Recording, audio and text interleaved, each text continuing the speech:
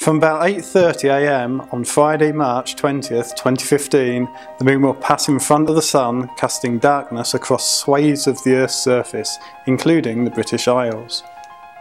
Wherever you are in Britain, there will be a stark and probably quite eerie darkening of the skies during morning rush hour.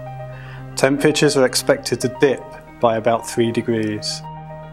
A solar eclipse could be termed as an occultation, as it happens when the moon, moving around its natural orbit, obstructs or blocks out the light from the sun. The duration of the event will begin with first contact at around 8:28 on the 20th of March, and it will have a maximum at 9:33 and it will end at 10:43.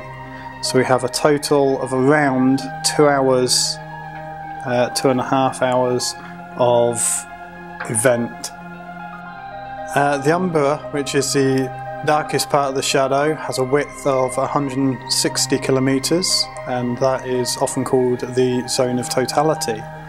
The penumbra, which is what we'll be observing from the UK, will be in the fringes of the shadow, so you'll get a partial eclipse, and we should hopefully get up to 90% in leads.